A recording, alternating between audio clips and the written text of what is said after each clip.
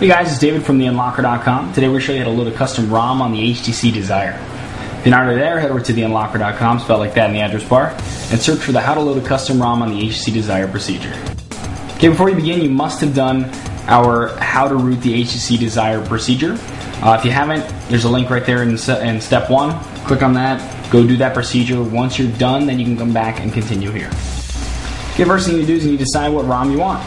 So click on our HTC Desire ROMs link right here, be taken to our HTC Desire ROM section. Scroll down and choose the ROM you want. We'll do the first one. If you scroll down on the developers page, you should find a download link somewhere. Here we have ROM with default Monaco editions. We're going to click on that and begin downloading.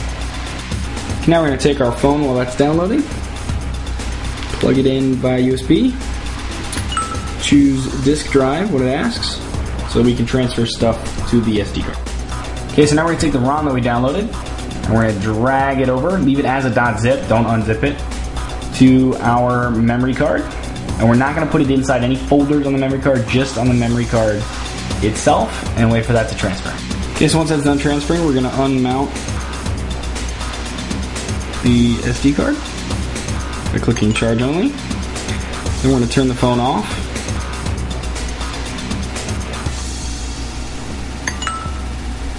And we're going to turn it back on by holding down volume down and power till we get this screen.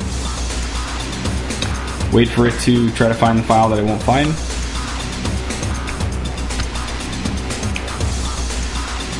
Okay, and then we're going to push down on volume and power to select recovery and wait for it to reboot into recovery.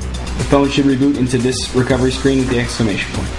Okay, now we're going to go to the folder in our C drive that we extracted in the rooting process called Desire Root, and we're going to double click the recovery windows.bat file and hit run. Okay, and the phone should show the recovery menu now.